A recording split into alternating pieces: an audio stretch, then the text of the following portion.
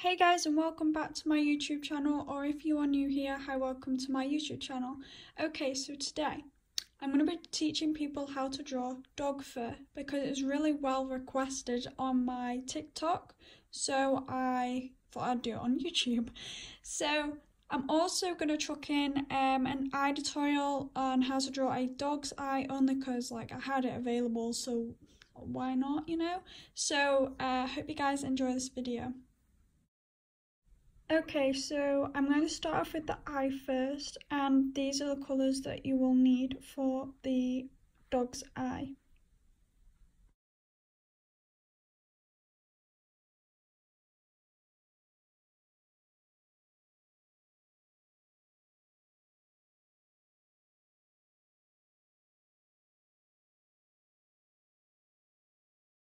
Okay, so you're going to want to grab the black Faber-Castell pencil first, and I'm just having a bit of a sharpening break because it wasn't sharp enough for my drawing. And there we go, my pencil is finally sharp enough. Okay, so for the eye, I map it out. So I start with the outline of the eye and I will just draw it out just so I get an idea of, the shape of the eye. And then I will take the same black pencil and map out where the actual eyeball is, and just two circles at the side of the eye basically. And then I will map out where the light is hitting the eye, so that shiny bit you get in the eye, I'll map out that too, just so I get an idea of where everything is. And when I have finally finished mapping out the eye and I am happy with it, I will then go in with the same black pencil and just go around the areas where it's darkest on the image, on the eye.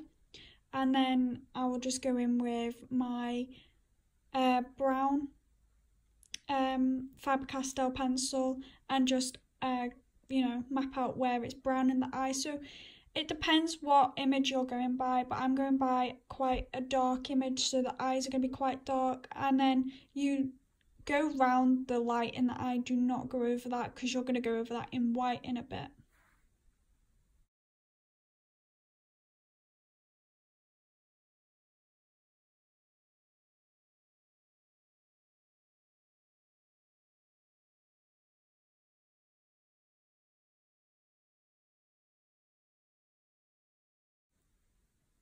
Okay, so now you want to grab the white Caran d'Ache. Well, I use a Caran d'Ache, but you can use any white pencil, I guess.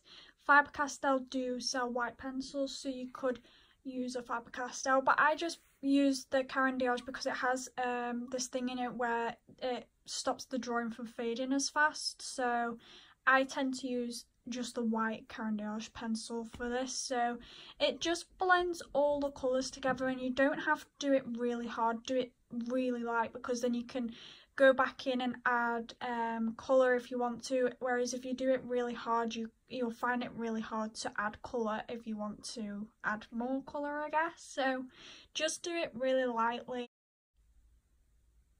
Okay, and as you can see, I've gone back in with the black Faber-Castell pencil just to add a bit more dark textures in there.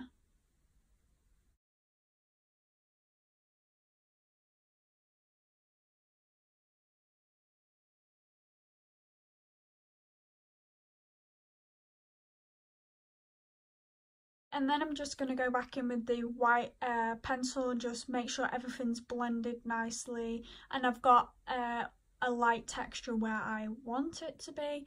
And then I'm just going to go in with a white gel pen. This can be any gel pen. I just went and got this from my local art store called Hobbycraft.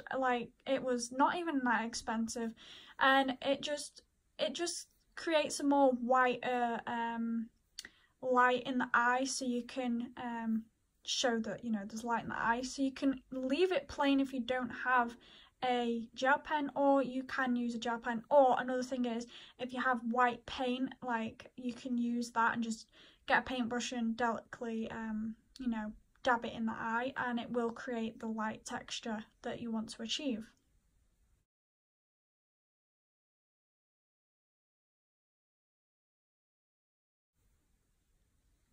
Okay, so now I'm just going to grab my grey pencil and basically I'm just going to go around the eye, and this creates the light fur texture you see around the eye. Maybe on some dogs you don't, but I don't really know, but it gives it a nice flat texture around the eye, and then you can add the fur around that afterwards. That's what I do anyway.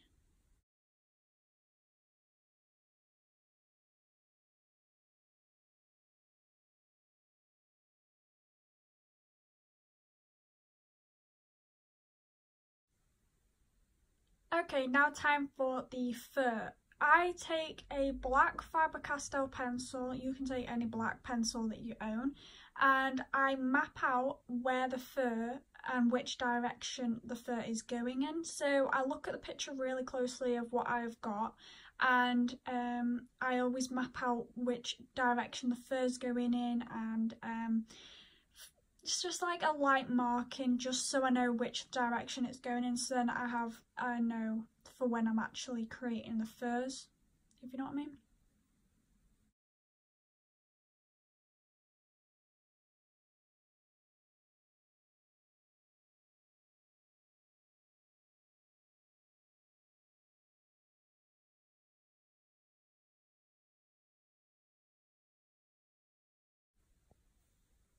Okay, so you are going to want to, when you come to the guidelines of where, you know, the sketch of where the dog is, you're going to want to rub the pencil lines out just so that when you layer the fur over the line, you're not going to have a massive pencil line underneath it. So if you rub it out, it just gives you a nice surface to work on.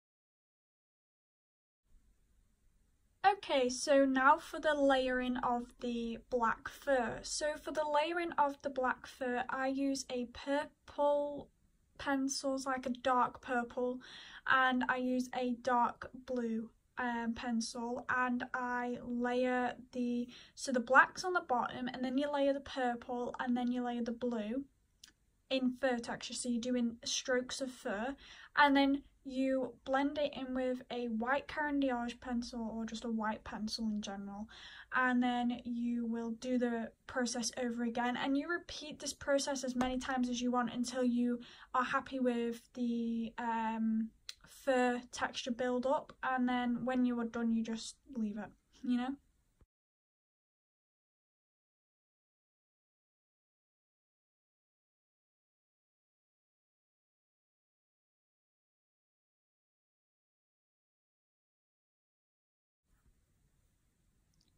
Okay, so now I'm going to move on to the brown part of the fur, and for this you need a light brown, a dark brown, an orange and a yellow, and then you're basically going to do the same as you did with the black, but layer of different colours. So I start off with the light brown, then I go to the orange, then the yellow, and then the dark brown.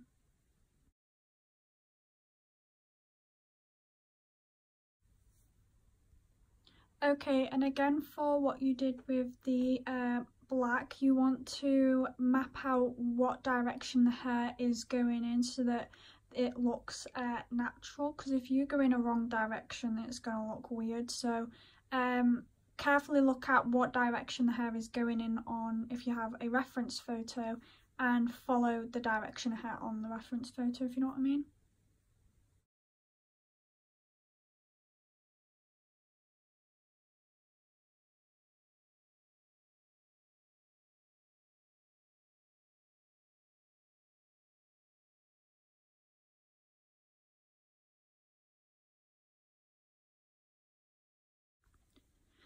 Okay, so you're going to want to maybe take the white and do the same as you did with the black, and make sure all the layers are blended together before you add the last layer. And then when you've added the last layer of fur, don't use the white again because you're going to flatten it, or you want it to have layered. So only use the white on the bottom layers. On the top layer, just use the browns or the blacks, or you know what I mean.